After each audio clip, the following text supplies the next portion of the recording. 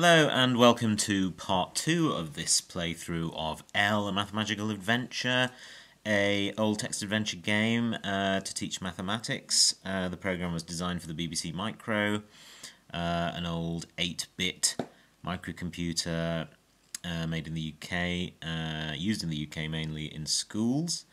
At the end of the, part 1 of the walkthrough, we arrived at the old music room. There were holes in the skirting board of this room.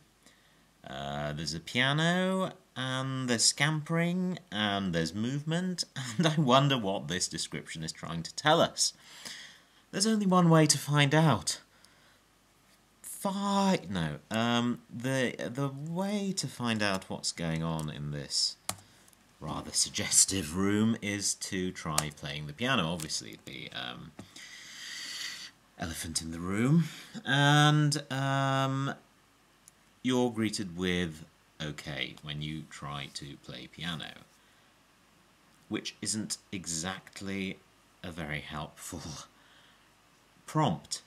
Now, I don't know if the manual for the game, I suspect the manual for the game had instructions for the teacher to actually help pupils along and probably had a full solution, because OK is simply not enough to clue you in to how to play the piano.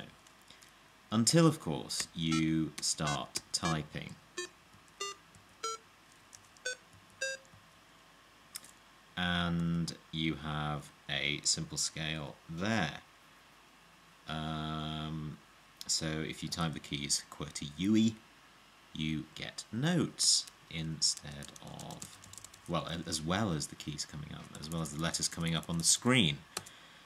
The rest of the keys act as normal, and it doesn't understand anything that you play, any tune that you play. I was in fact hoping that it would understand this tune.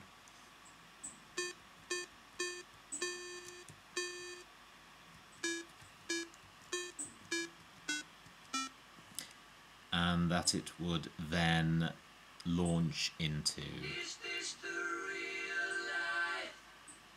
Is this just fantasy? But it doesn't do that, and in fact it simply refuses to understand what's going on. And apparently the syntax you have to use to get it to understand is quite specific. The room description clues you in on what you're supposed to be playing, and it's this.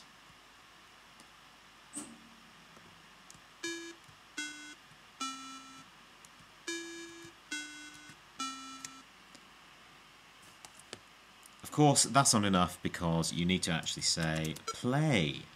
There's a little beep there because you typed an A character. You typed the letter A.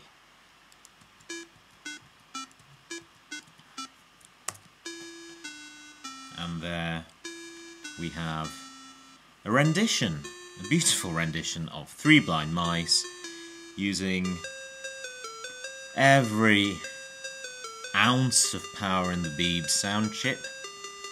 And a few envelope commands went into making that sound, I believe, and suddenly the room is full of mice, squealing and running in all directions. Several mice are running up and down the piano keyboard, while others appear to be dragging something into the room. The noise is deafening. Really? Then they disappear as quickly as they came. All is quiet again. On the ground is a small medicine bottle containing a blue liquid.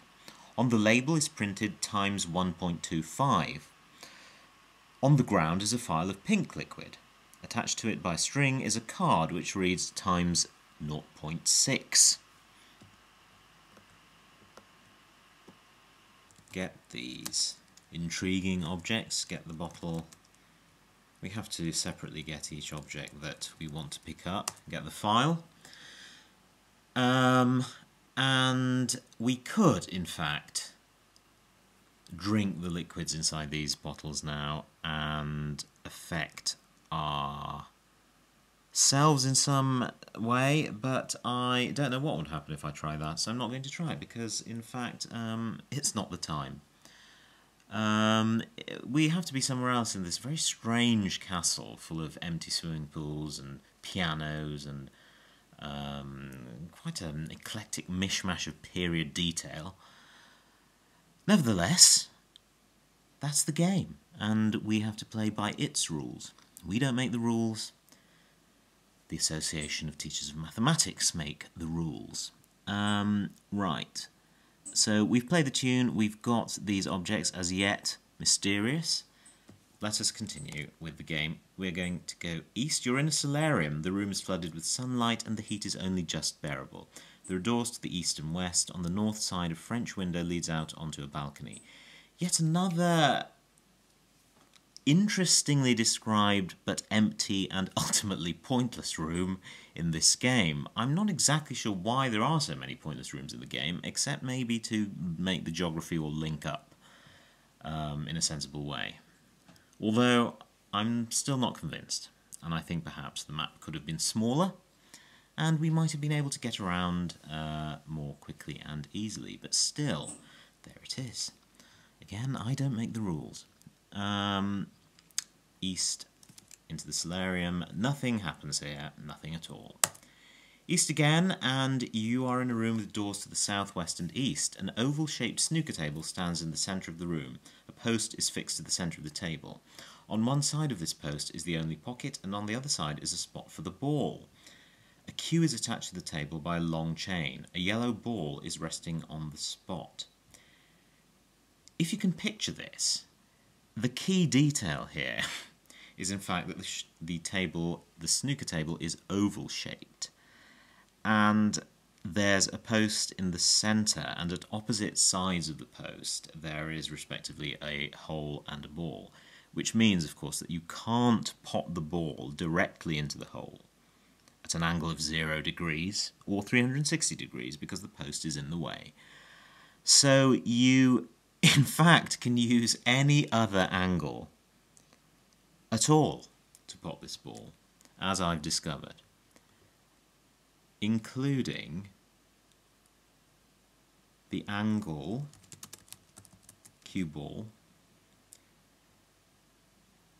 That doesn't in fact work. That is not understood. Yes, because it's gibberish. I apologise once again for the incompetence. Hit ball. Yes, including the angle of 1 degree. The ball speeds towards the cushion, bounces normally and ends up in the pocket. Now, if you've hit the ball at an angle of 1 degree, has that just slipped into the pocket because the angle is insignificant? And in which case, how thin is this post in the middle of the table? Or have you in fact hit the ball with near infinite force and it's bounced all the way around the oval table until eventually it ends up in the pocket? I don't know. Only the Association of Teachers of Mathematics knows. Anyway, the ball has in fact been potted. This appears to make no difference to the outcome of the game. If anyone knows any different, please enlighten me, because you don't need to do this to win the game. Which is slightly annoying, but I guess because it's a teaching tool, it wasn't deemed necessary to explain everything, which is somewhat odd. So we've solved that puzzle, which is slightly more mathsy than trying to play Three Blind Mice on a computer keyboard. Anyway, let us now go south and proceed. You're in an anteroom having doors to the west and north. Over the west door is an old wooden board displaying a faded warning. It says, "Be warned that all who enter here will see nothing but codes." Right. Let's enter. Oh look, nothing but codes. This is in fact possibly the most annoying puzzle ever devised by man. It's a code. It's a substitution code. It's a substitution cipher, or is it a code? What's a code and what's a cipher? No, it's a code. Yes, I think it is a code. It's a substitution code, and you know, mathematically trivial, but somewhat annoying. And if you do figure out what it says, you'll learn a trick that will make life a bit easier. Although, again, an ultimately pointless trick here, in that the puzzle isn't essential for the ultimate winning of the game. But I'm sure we had fun solving it at the time, and now that I'm coming to play this game again, it does occur to me that I can't actually remember solving all these puzzles. Obviously, it's a long time ago, but I don't remember the details of the game, although I do remember enjoying playing the game. There are one or two puzzles which we'll come to which I do remember quite vividly, probably because I hated them, but this had escaped my memory, although now I see it again, it's all filtering back. This puzzle can be solved by typing the alphabet out in order, which is what I'm doing now. MNOPQRSTUVWXYZ. I may have made a mistake there, but you get the point. I just pressed enter, and obviously it's come up with an error message. And if you do that and work out what the coded message says, you find that there are some frail-looking spectacles here. Why are they frail-looking? I have no idea. Perhaps to make use of the fact that frail-looking is spelt with a hyphen, and to confuse you a bit more with the code. Anyway, you can type get spectacles. I assure you that is what I'm typing. And suddenly, everything's back to normal. Of course, you don't know that. You forget that you can't type L for look. You type look. You're in the code room. It's a stark white room whose plaster walls are covered in scribblings. Doors lead east and west. And really, that's all that you have to do there. That's all you were there for. You can read the scribblings. They make no sense. And in fact, you don't need the spectacles anymore, and I'm going to drop them because you can't carry too many things at a later point in this game. Once you know that you can only go east and west in this room, that is all you need to know, and you can get rid of the spectacles. Anyway, I went west there, plus you are in an oriental room. Shades of the original Adventure by Crowther and Woods, perhaps? Perhaps. Paintings of bamboo and red dragons cover the walls. The only door leads to the east. Here is a dodecahedron made from an enormous diamond. Very nice. What are all these strangely precisely geometrical objects doing in this mishmash of a castle? Who is Runia? Why am I after her? Why does the abbot want her? What does he want with her? Do we trust him? Do we trust anyone? None of these questions will be answered in the course of playing this game. Get the dodecahedron. I abbreviate for the sake of my fingers. And let's see what we have so far. We have a platinum tetrahedron, a gold cube, a diamond dodecahedron, 2 phials of probably magical liquid. And at this point, logically, one would leave... sell these objects and retire on the profits and live a comfortable life for the rest of your days. But, of course, this is a essentially meaningless mathematical game. Sorry, I do sound rather down on the game, but the incoherence of it is increasingly getting to me, I think. Anyway, at this point I shall pause once more, and I'll see you again in part 3 of the walkthrough.